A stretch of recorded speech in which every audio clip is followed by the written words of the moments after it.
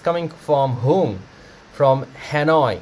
Our company got hacked. We lost the information of the employees.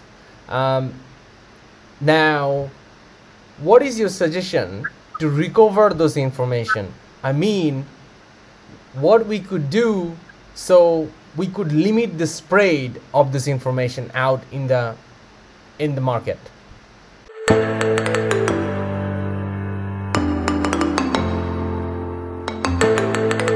So Hoan, on this one, you are in a really big problem. So you have lost all the employees' information, and now you want to recover.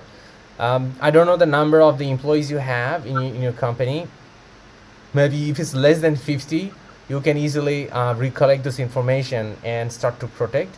But if you have probably more than 500 employees, then it's a big problem, because in that situation you are it's going to be tons of work for you to get this all employee information back. You're lucky that you have not lost the information of your customers, so probably you will not be going out of the business, but now you still expose your all employee information is exposed to the market. So partner with HR and partner with other departments heads and start recollecting the information as soon as possible. When it's already out there, try to go to top 5 hacked website data. Maybe some of the time hackers actually post over there too. So if you go 10 to 15 top hack website data, it's actually, if you just Google it, you'll find them. And then you can go for 15 to 20, and then you can, if you may find that over there. But however, those files are often encrypted and have some kind of Trojan included too. So you got to be very careful, and you need to extract it from somewhere else, and you have to really look into it too, which is still very risky actually. So that is one of the things, is by just recovering the data from the organization, you recover inside your organization. It's much more safer. It's going to be more work, but it's much more safer. And number 2, so now you lost all the information, so you're getting all the information back.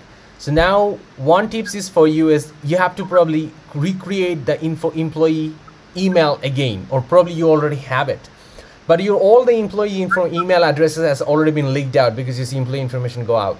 So maybe you can restructure the email structure as well too. So that is why the previous all email addresses will not be valid anymore. You will be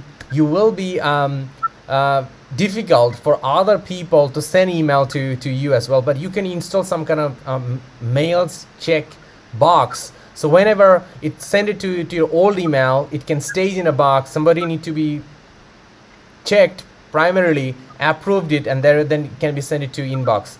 I just don't want to mention those names of this application, but those kinds of application exist. Just Google around and find one of the tool, and then you can integrate it with your email server to do that. So that means when you recreate your email addresses with a different structure of the email address, connect it with the previous one, deactivate the previous one, but when the previous one, but the outside, your customer, other partners, maybe they will still sending you the email addresses to that particular employee. So it will go to the sandbox first, manually verified, and then it will deliver to inbox. And if you run it for a few months, 6 months, and then you can decommission that again, then everybody knows what is the right email address already. If you don't want to invest time on this one, so another way is about you just simply create the new email address. Simply just block other domain email addresses to all employees. Just keep the email addresses open to accept email from outside the domain for HOD, sales, marketing, CEOs, and leadership people only.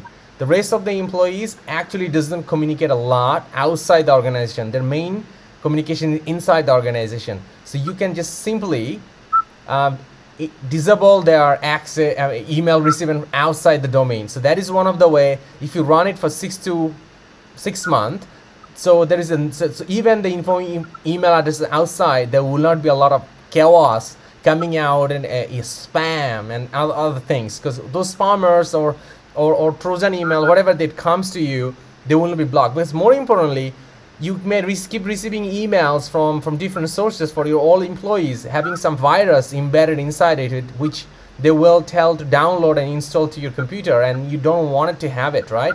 So blocking outside email addresses outside the domain is one of the easiest way, but also effective way. But I told you, you need to remember the people who really interact outside, you need to train them, probably doing workshops or in videos, so they don't do it.